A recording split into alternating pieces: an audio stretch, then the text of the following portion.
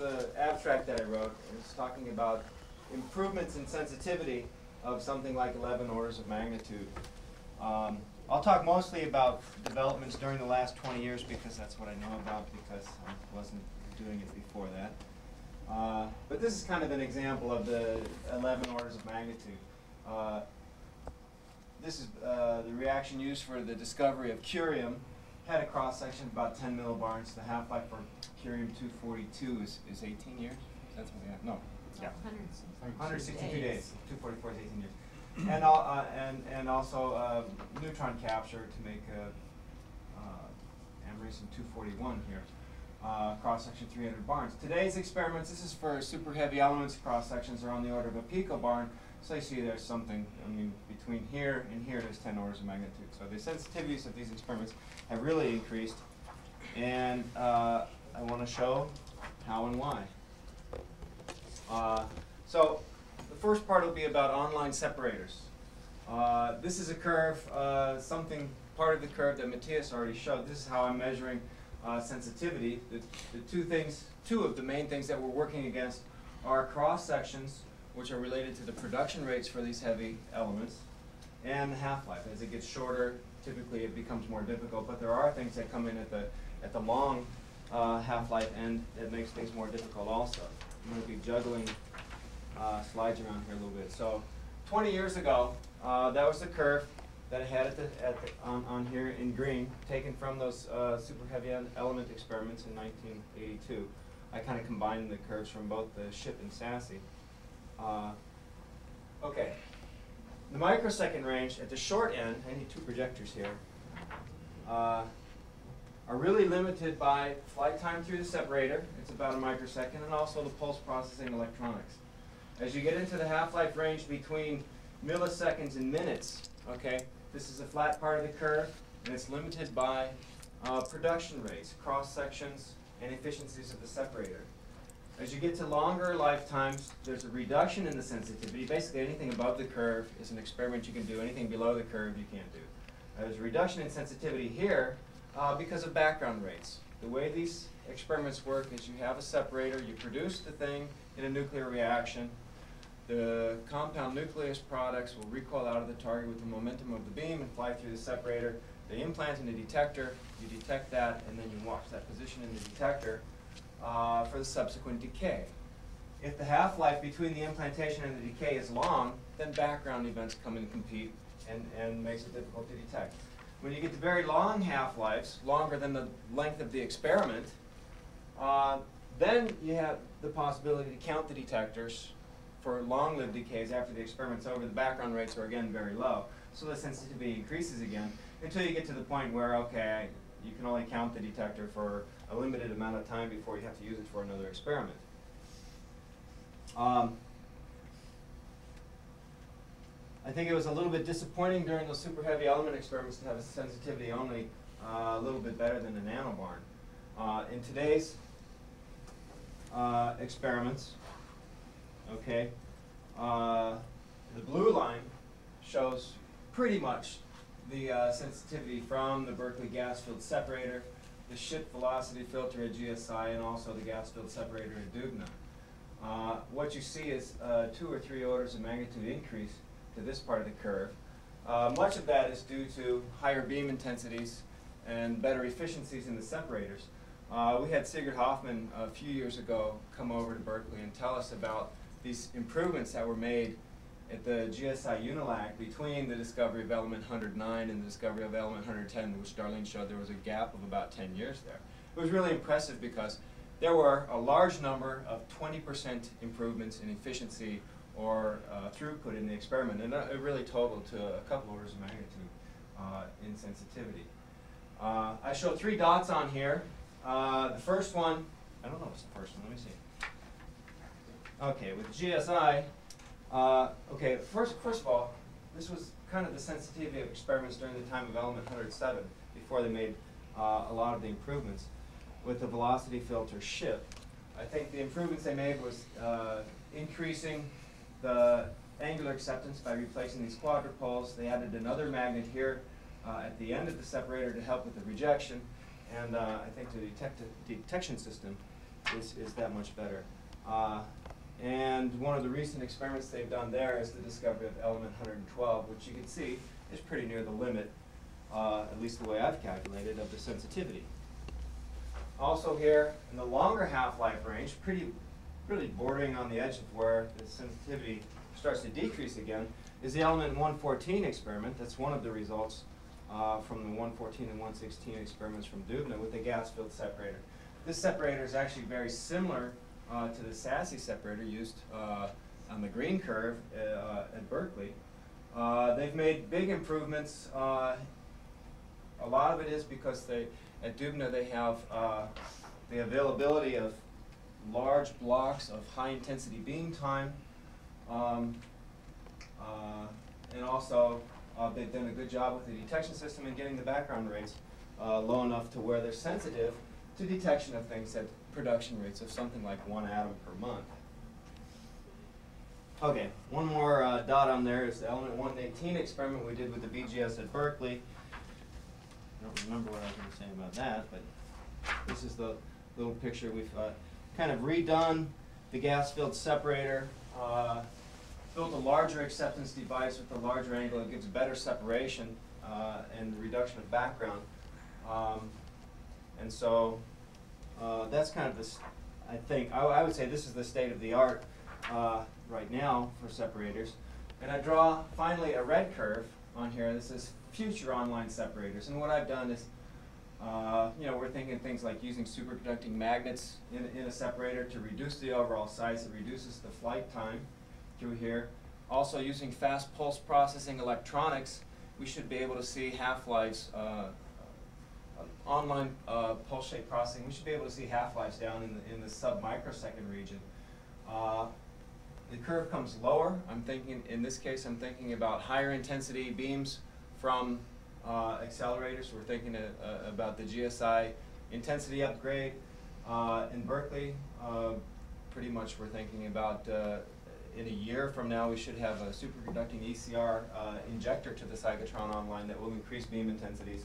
And if we can get the beam time and have the patience, I think we can get down into this type of sensitivity range. And also being optimistic, I've removed this little thing here saying we can bring the background rates down low enough to where we don't have this reduction in sensitivity in the minutes range.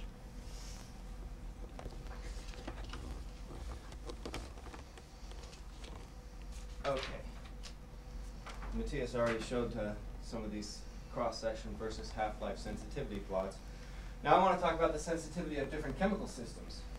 And I have 5 curves on here with a representative experiment from each. The first one is in green that I call dissolve the target chemistry. This was the way they were doing things even 40 years ago. Dearleane already showed you the picture of Art Wall doing dissolve the target chemistry. I especially like the safety equipment in use at the time. That's McMillan? Yeah. Okay, it's McMillan, sorry. I especially like the safety equipment used at the time. Yeah. Now we would have to do this kind of stuff in a glove box, and it would look a little bit different. Okay, that's characterized by high-intensity light-ion beams. And because they were using light-ion beams with a low DEDX as it passes through the target, they were able to use thick targets to cover the full broad excitation function. However, they had to dissolve this target, which was actually, in many cases, a large amount of radioactivity, and therefore had to do complicated chemical separations, which took up to hours. And typically, these experiments would be a single irradiation separation and counting cycle. And so if I go back to this thing, an example, I think this was supposed to be the curium 242. The cross-section is way up here somewhere, but you can see the sensitivity of the technique really does come down here to the 100 nanobar level. Those experiments were with long half-lives where detection is somewhat of a problem. The next curve I'd like to talk about is a blue curve. This is the recoil catcher foil technique. And the idea there is you don't always want to have to dissolve the target. First of all, it's slow and gives complicated chemistry. And also, then you can only use your targets once before you have to rebuild the target. So an idea, I think this is from Ghiroso, is, okay, let's again take advantage of the momentum imparted to the compound nucleus in a nuclear reaction, let it recoil out of a thin target into a catcher foil. And then, at the end of an irradiation, we can remove the catcher foil and perform chemistry. So thin targets are limited by the range, the recoil range of the products. You can do a simpler chemistry because the catcher foil has lower radioactivity. And because you're not dissolving the target, you can do tens of irradiations to build up statistics. And as an example there, I think I even have a picture. We did some experiments using kind of an odd reaction to make lawrencium-262 with a sub-nanobarn cross-section. It's got a half-life of a few hours. And here's a nice slow chemistry picture. This shows a target system. The target mounts in this block, slides in there, and the catcher foil hangs in this. Ignore those for now. The catcher foil hangs in this rack right beneath it to catch the products that come through the target. And this is a nice leisurely column chromatography apparatus for doing chemistry on a kind of a 1 hour time scale. We could do these things actually down to about 10 or 15 minutes if we included chemistry reaction time in the truck between the cyclotron and the chemistry laboratory.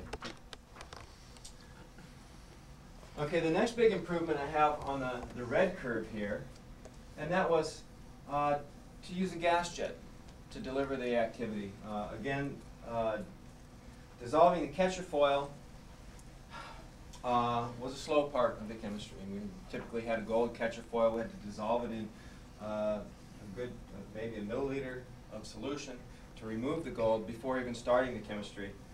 With a gas jet, the idea is the products, again, recoil out of the target. They're stopped in a high-pressure gas that's been seeded with aerosols. And then they can be transported on those aerosols through a capillary to the chemistry area. And again, we're limited to thin targets because the products have to recoil out. But now we can do very simple chemistry. We don't have, for example, a gold foil to get rid of anymore. The aerosols are something very simple like potassium chloride. It doesn't interfere with the chemistry. Since we can do chemistry on a 1-minute time scale now, even manually, liquid extractions, we can do hundreds of irradiations to build up statistics. And as an example, I show on here some of the things that dubnium-262, cross-section of a few nanobarns and a half-life of half a minute, we were able to study the chemical properties with that. Oh, and this is this is a fun picture to show of how this manual chemistry goes with the gas jet. The gas jet is delivered, comes up through the bottom of the hood from the irradiation facility, which is down below. It's collected on this 4-position wheel, and we just can pick it up with a syringe. We were doing micro-scale liquid extractions. The phases were so small they didn't mix very well, so we used an ultrasonic humidifier that we tore apart to mix the phases, a small toy centrifuge to re-separate them, then we would pipette off the top phase, dry it on a hot plate, and put it on the detector. But I like this picture because it's got the boss, it's got the young staff scientist, it's got the graduate student all smiling for the camera, it's got the postdoc doing all the work. That's Andy. That's Andreas Turler. Yeah.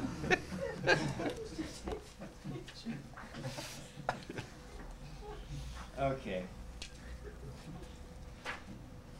And then we moved over to some automated automated systems.